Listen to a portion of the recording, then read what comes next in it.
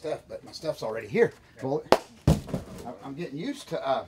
Oh, I got to do this. See, I'm all confused, boy. Early in the morning. Yeah, okay. I know. Early. See, we went after The View, and now we're going after Good Morning America. Okay, boy. Because none of our fans like to sleep. It ain't none of our fans sleep. None of our fans got a bed. But anyway. So let me shut up. Who knows? Maybe we'll get this up on a Tuesday as opposed to a Wednesday or possible Thursday. Boy, listen, it's a new day.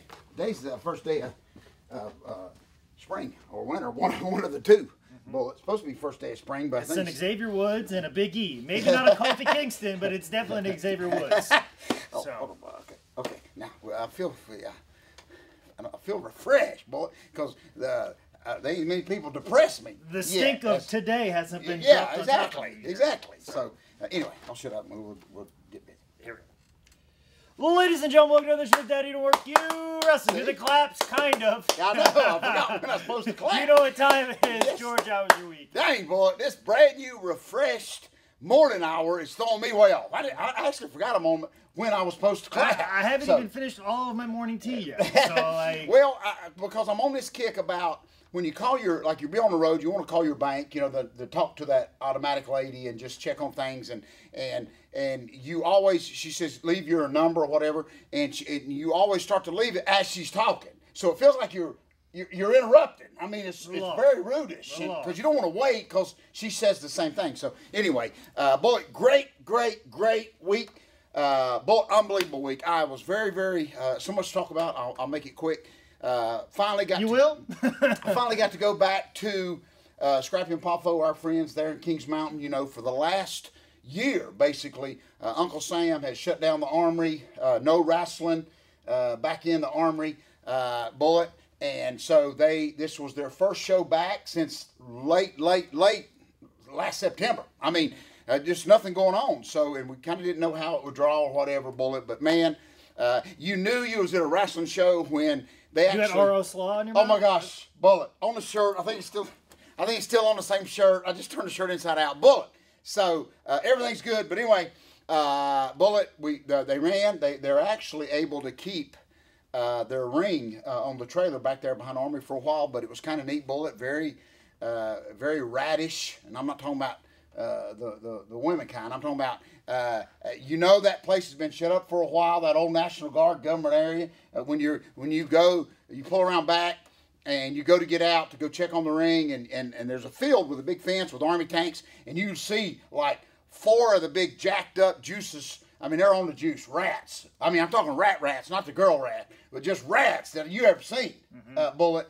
And anyway, just went running through the Army tanks and all that kind of stuff. But anyway, I don't even know why I'm saying that. But you know that place, what I'm saying is that place has been shut up for a while. Yeah. Okay? Personally, I just say send the rats like Storage Wars. Oh yes. But of Armory. Yes. They open up in this big, dusty rooms. There's all kinds of stuff That's exactly right.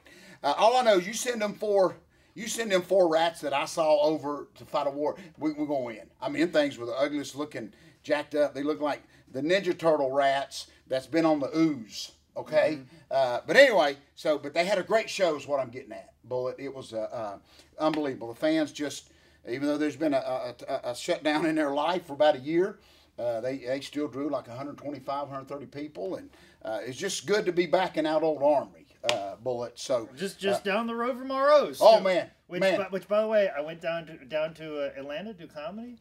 And I stayed over the night, and I was coming back, and I was like, you know what? I'm gonna still consider it my birthday, and I'm coming up 85 North. So I took that exit right there at about noon, and it was packed at noon. And I was like, I'm not gonna wait in line. And I walked out, and I'd already got the tingles, like my palms already sweating. I'm like, I can't walk away now. I'm right here. I'm just gonna have to sit and wait. And I sat and I waited, and it was worth it because I don't know if you know this or not. How recently you've been, but have you noticed that they've made the burgers bigger now? Yes, I do notice that. I do not know the reasoning. I've been waiting to talk to somebody about this for a week. You're the only person I can talk to about the changes at RO's menu. Bullet, it is. It's double the thickness. Double the thickness. I think they're actually justifying what they've been charging us all along. That's what I'm thinking too, because I know the son is taking over, and he's made all these changes. Yes, that's right. And for him to give more for your dollar seems very against his character.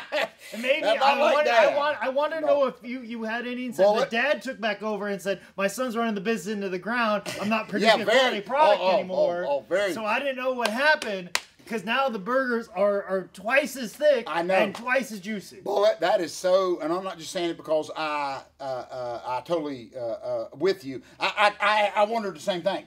I mean, there's no like sign that says better, bigger burgers, new management, or nothing. Well, they know now because as soon as I bit into it, I set it down, I got up, I walked around.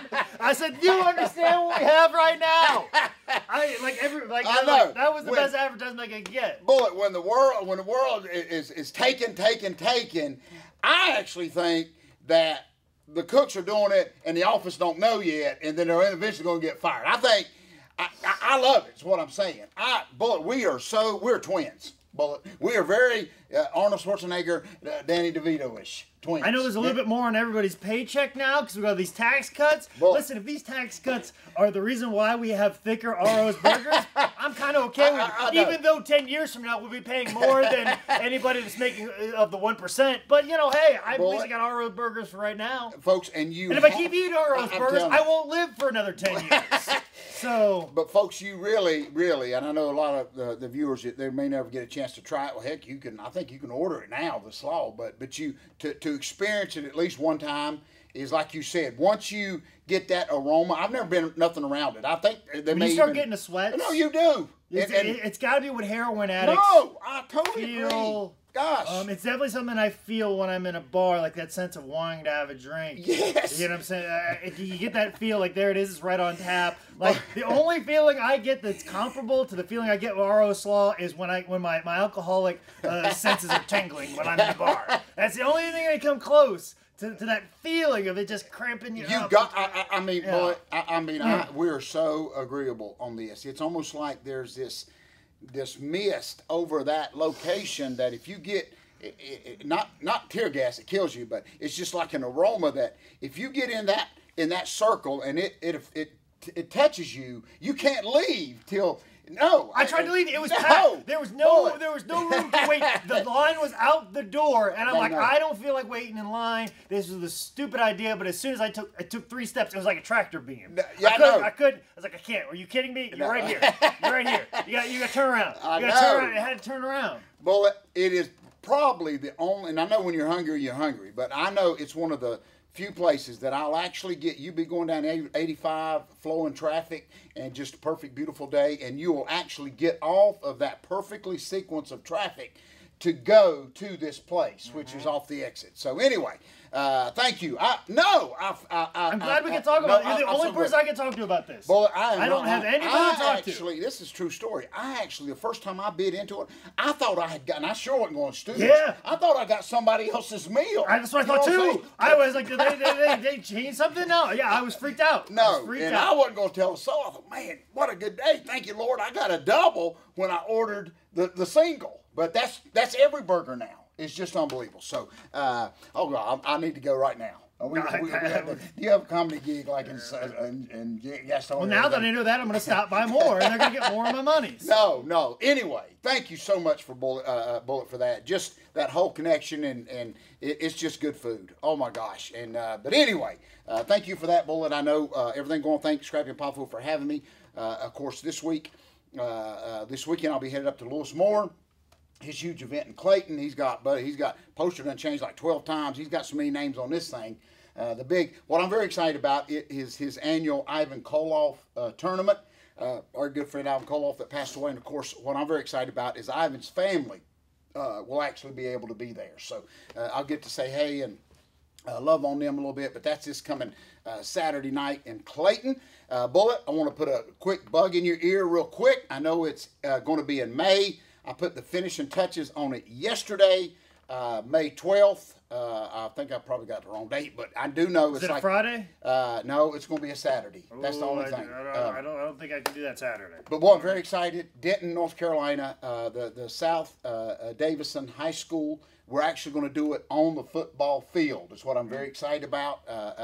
what we talk about a lot here is helping the football, the basketball and the football program raise some money, and I got Magnum TA coming, and we're going to do it under the stars. Of course, I made arrangements if it rains, which I hope it don't, pray it don't. We'll move inside the gym, so I've got that took care of. But just an old-fashioned fundraiser. Going to try to help the high school that hadn't been wrestling in the Denton, North Carolina area in a long time. So we're going to try to go in there, and of course things, but I'd love to have you. I'm saying, but I know that on Saturday, especially in May, things are nuts. Especially just coming off the road, I will be crazy. Yes. I may like be out of my mind by that time. I don't know. No, is that the big? That ain't the big Kansas City. It's just coming off. Coming off. And I've already booked up everything after that. Wow. As well. Like when I come back, I hit the ground running as well. Boy. So I come back and I've got all these bookings stacked up after that as well. So see that I'm excited. So not only am I gone for 2 weeks, I'm booked up for a week after that. Bullet. So. That is so good. That is so good. And I'm very excited about your Kansas City trip coming up because I get to relive me starving. No, not that you're going to starve. But I get to relive some of that area, and it's neat hearing some of those towns and stuff that was mentioned through that. Got to give a quick, not really a plug, because I don't want to turn this into the Bullet George South, Dad, you don't work your wrestle movie thing, but Bullet, listen to me.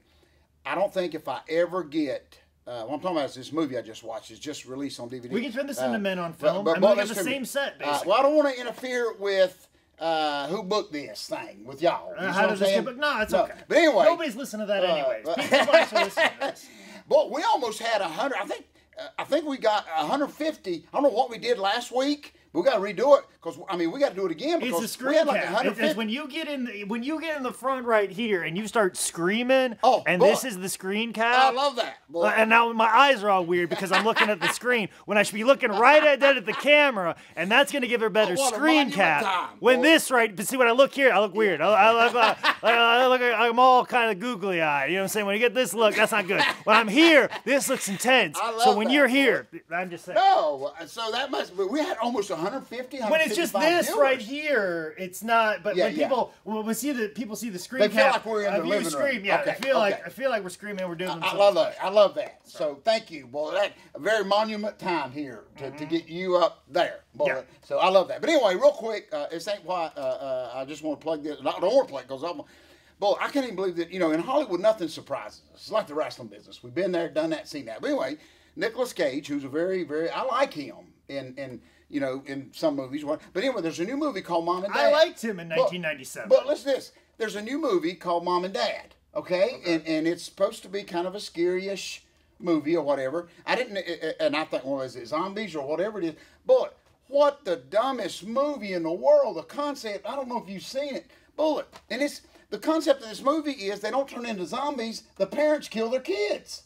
Okay. But the whole 2 hours...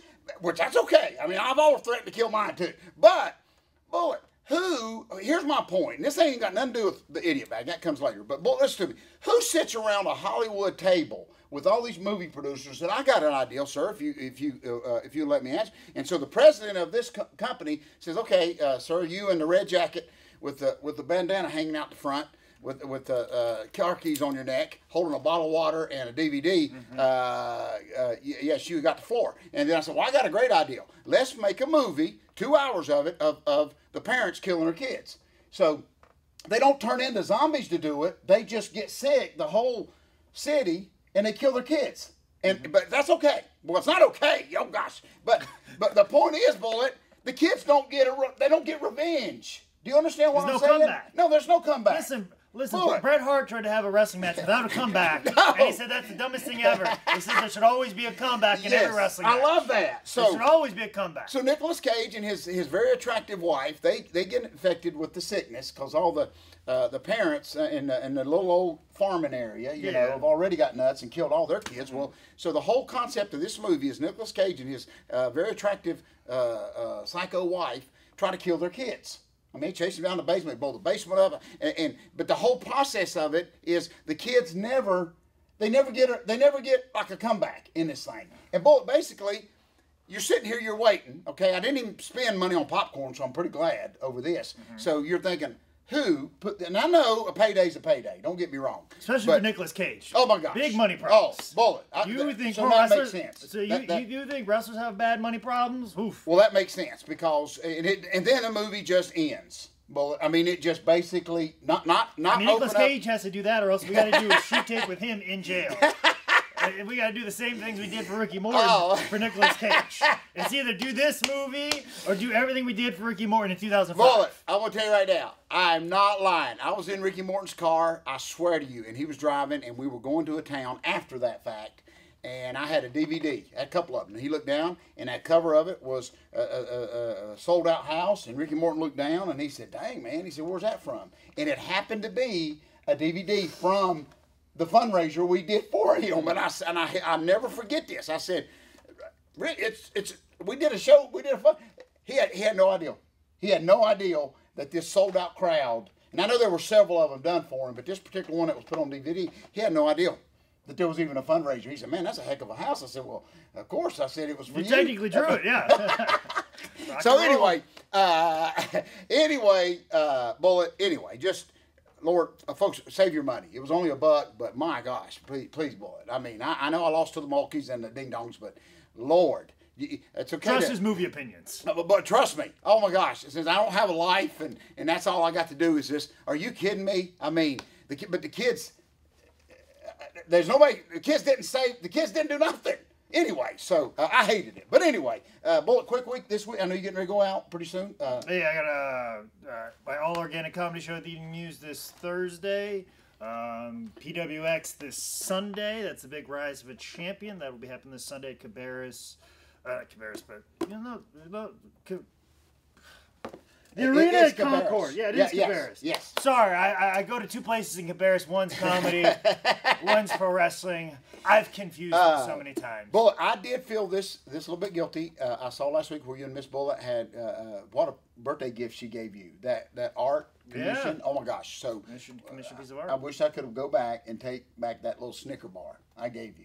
Bullet. I mean, because really, I even told her. I posted on it that I felt really like for you to be unappreciative. But even though I do appreciate you, but I could have did better than I should gave y'all 8 Snickers. Listen, okay, you did the best you could. But I did try. You did try. I did try. You're one of 2 gifts that I actually one of 3. One of 3 gifts.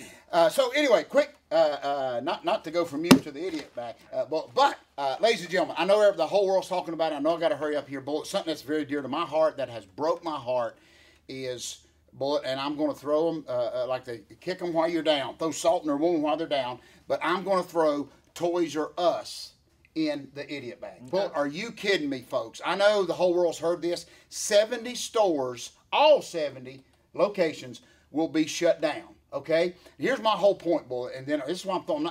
But I know you saw. I don't know if you saw the press conference with like the CEO. He gets like $8 billion by. I mean, they're giving the CEO. He gets like $8 billion when this thing happens. I'd have shut him down a long time ago. But Bullet, just another. The reason I'm throwing him in there, Bullet, they ain't even decided to like. Okay, regroup. Let's close down a couple stores. Let's. Here's my whole point with the whole world. Okay, Bullet. How is this company, which is basically the only toy store, I know there's competition on the internet, cheap toys, my gimmick table, I know probably put them out of business. I do understand that. Stevie Richards figures, I know, probably put them out of business. CM Punk Barry. But here's my whole point, Bullet. We're standing in a room that probably helped put them out of business. A company that used to go to their stores, buy up their toys, then bring them back, jack up the price, and then ship them out. Now, granted, allegedly we did that. But Bullet, here's my whole point. They ain't even like tried. You know, most companies will say, "Oh, let's regroup. Let's close a couple stores and see." I mean, for heaven's sake, just keep one open. Just call it Toy. I mean, don't even put an S on it. Don't even say R Us. Just say Toy. I mean, something. But here's my whole point where I'm throwing them in there. What a piece of my childhood. Me and my oldest son, we kind of bonded when I used to buy his love. You know, when I get my Jim Crockett check and he would hate me till I take him in there and buy him a toy, then he'd love me till the next payday. So Toys R Us is a very big part of my childhood, of my son's childhood. Okay. But you probably took him there. Maybe got him some ice cream afterwards. Yes. It was a whole thing. Maybe you got something to eat. Like, hey, it's a big excursion. Now, parents today they just get on their little iPad. Like, all right, son, which one you want? Hit click. All right, let's wait a day or two. Well, see, Daddy doesn't want to pay for fast shipping. I know. So we're gonna have to wait anywhere from 3 to 5 days for you to get that toy. So, let's just enjoy this experience of waiting around to 3 to 5 business days. No, you're exactly right. And because, like you said... Don't get me wrong, I work for an internet company, online merchandise company, but the closing of brick and mortar stores makes me think, are we at the level right now to where we have drones flying in when we order something that we can get that item to us in a few hours? Because here's the thing. Circuit City's closed. Yeah. Radio Shack's closed. Yeah. I do audio-visual stuff, and sometimes you need an adapter, and sometimes you forget said adapter. Exactly right. So it was always comforting, like, go to a Radio Shack, get what I need to replace it at wherever I'm at or wherever town. If I've forgotten some piece of equipment. No, now... If I forget an adapter, an XLR to an RCA adapter, I have to click and order it and then wait. That's exactly right. 3 to 4 business days to get it, or at best, a day or two if I, expedite the shipping. But the thing is, I need this thing right now. That's right. And there was a place where I could go, where I could grab it, and that'd be it. Not anymore. Now, if you want anything, you got to wait a day or two. Yeah. And that is now the future. Yeah, I think so. And so the reason I'm throwing them in the idiot bag is because I don't understand it. So until we start flying drones around and we get these things in a couple hours, let's not close up all brick and mortar. No, and see, what aggravates me is this huge company. It's been around forever. 70 stores. They're closing down. But so how does some little mom and pop? I'm not saying nearly like a toy store, but how does the dollar? I mean, you know what I'm saying? How does something much lesser that don't have as much power, as much money, as much advertising? How does this place stay in business? We know businesses, like John's action figure or something up in New Jersey. It'll stay open for like 400 years, and then there's a really great comic book store here in Charlotte, and there's one that I just saw in Greensboro, and it's like, I don't even know how you guys stay open. No, exactly. So that's why I will throw them in, just because. Now I got to find another way to buy my children's love. Toys R Us, you didn't just affect y'all, you affected me and my relationship with my kids now, because, Lord, if I don't find a way to buy their love besides toys now, I don't know how my grandbabies are ever going to even know me. So anyway, I just don't understand how that can shut down, okay, and it's done.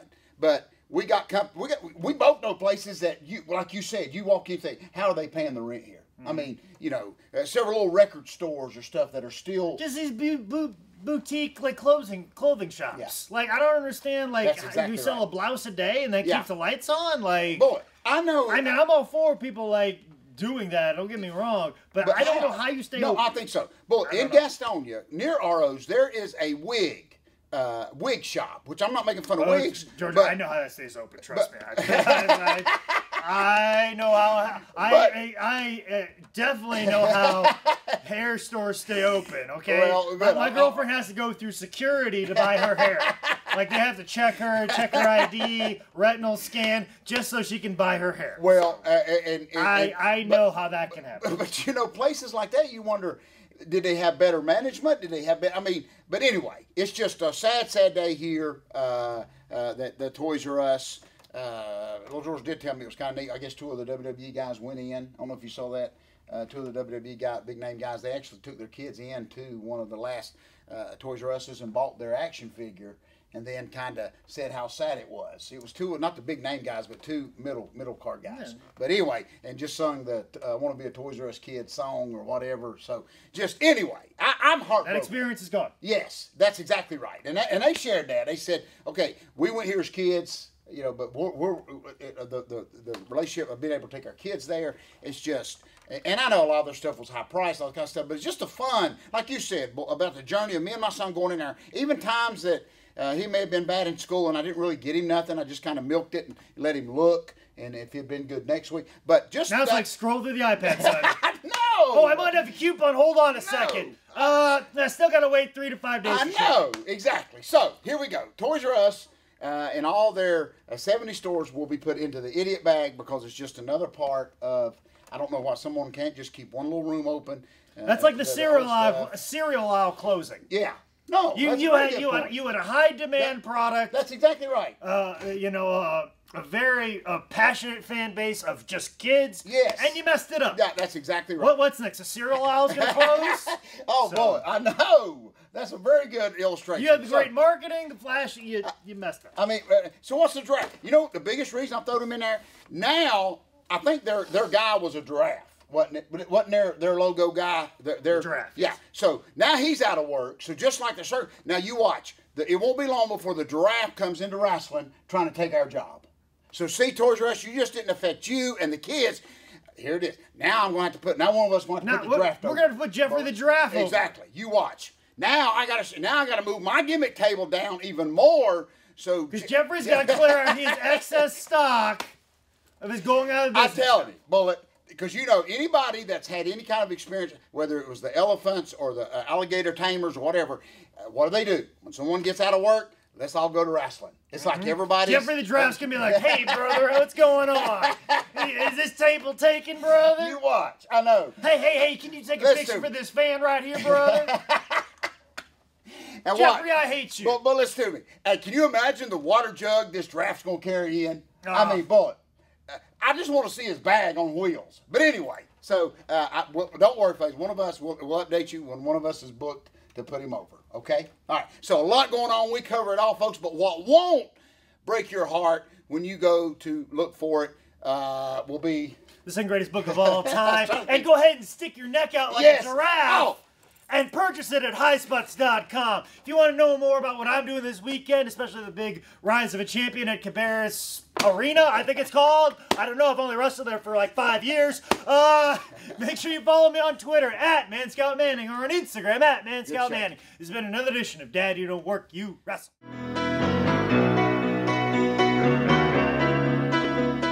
Bullet, thank you. All I got to do is throw the ball up and you'll catch it. I get you. Okay? Thank you, Bullet. Right there. Thank you. Right there. No, but you're very good. Cabarrus, when I say Cabarrus Arena, I want to say Cabarrus Brewery. I've been saying Cabarrus Brewery more the last 2 weeks. No, because you do go there a lot. So now that's Sunday, Bullet. That is Sunday, yes.